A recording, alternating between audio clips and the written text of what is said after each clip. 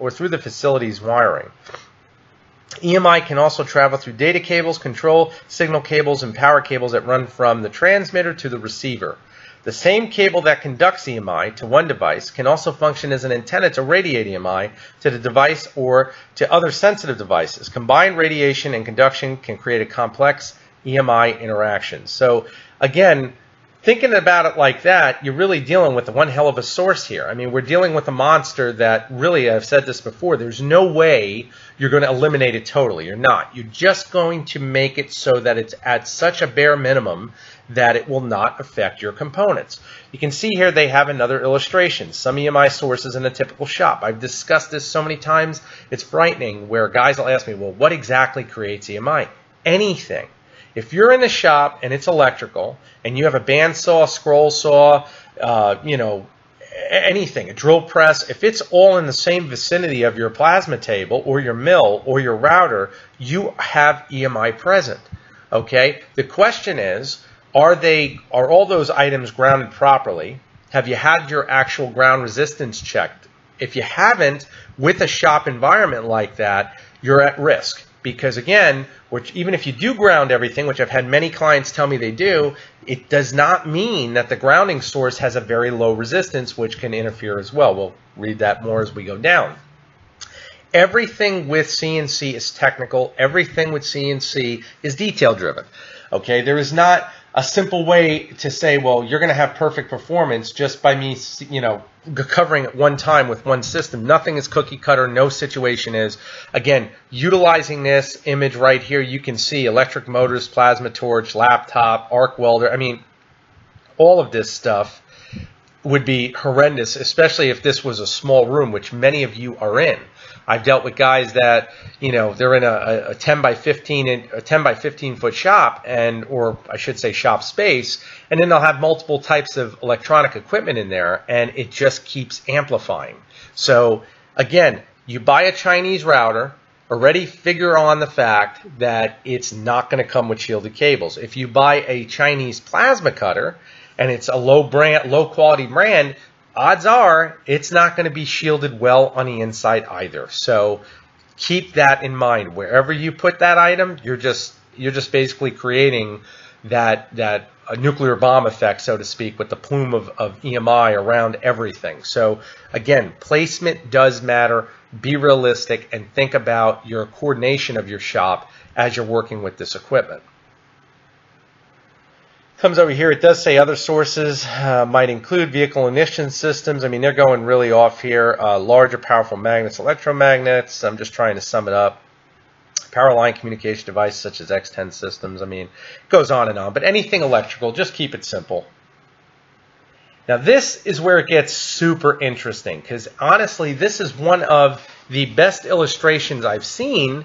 And actually only illustration I've seen where they actually discuss cutting issues related to EMI. Now, I've discussed this now for years on my channel, and again, examples of poor quality cutting possibly be due to EMI. Now, again, we know there's no way with all the variables involved with machining that we can definitively say this is definitely EMI.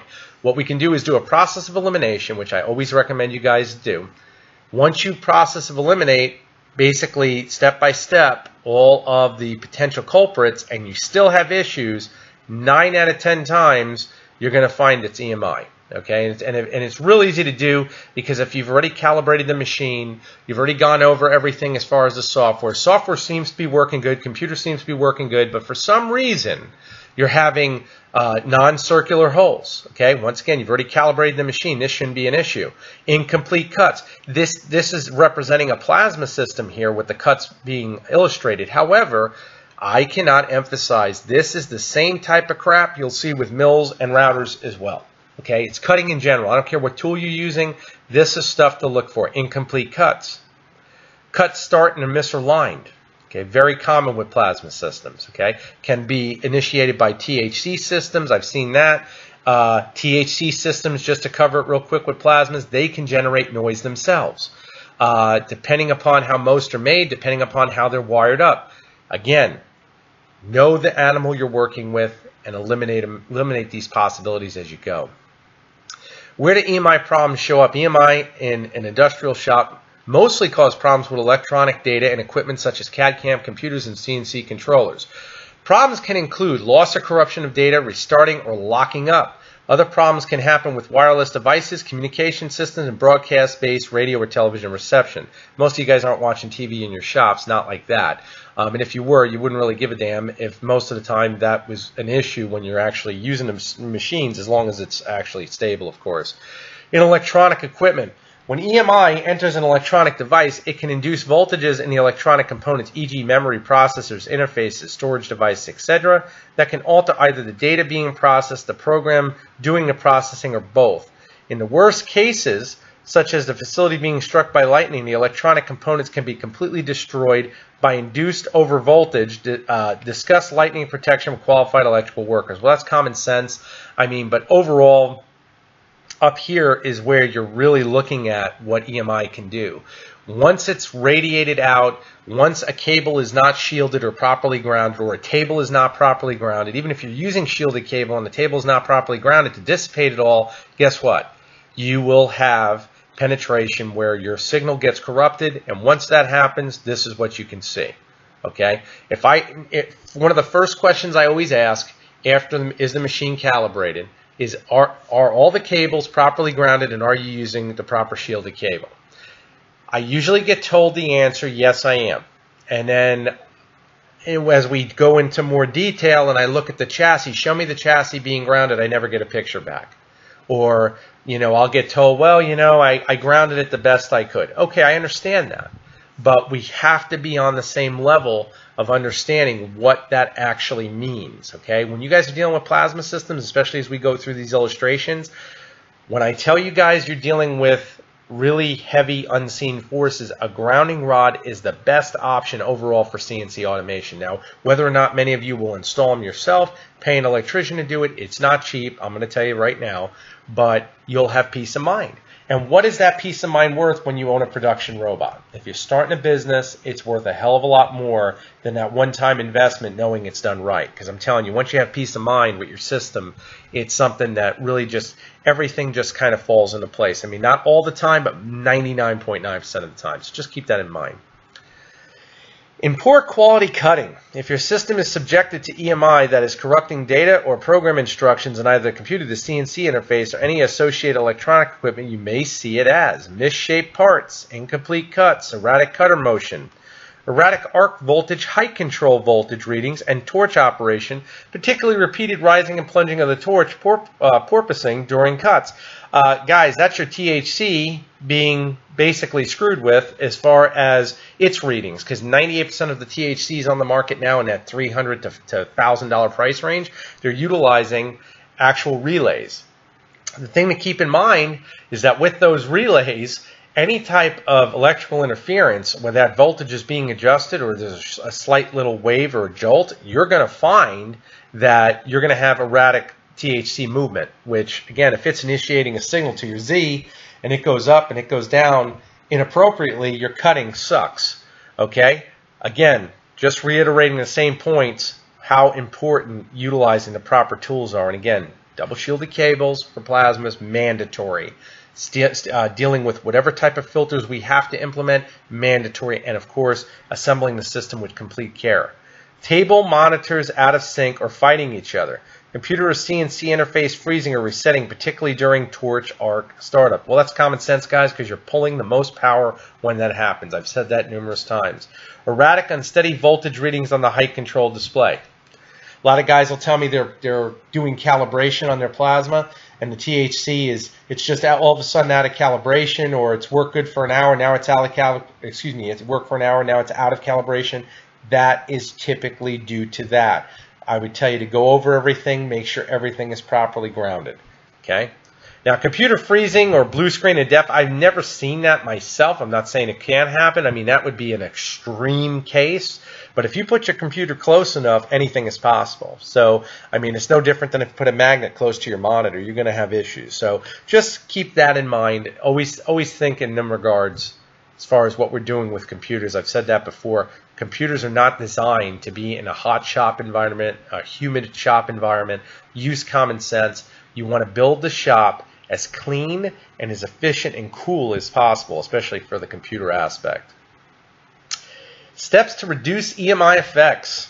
Steps to reduce EMI can be categorized into several main groups, and the usual troubleshooting techniques would apply for each group, including testing the lowest cost, easiest to implement solutions first. This is not a detailed discussion, and you should consult with a qualified electrician before undertaking any modifications. Distance. If the EMI is coming from within an electrical device as opposed to from the cables, then locating the source at a greater distance from other components will reduce EMI. If the EMI is being transmitted or received by the cables acting as an antenna, then decreasing the cable length will reduce the EMI. Again, this is something that's really logical. I really don't discuss it much, but the longer your cable is, naturally, if it's an antenna, the shorter it is, the less reception you'll have. So again, you're going to definitely have a decrease in EMI or RFI. Common sense, guys, especially when you're building a controller. One of the things about the G540 system, many guys, I don't even know if they realize it, but I've kept the wire runs as short as possible.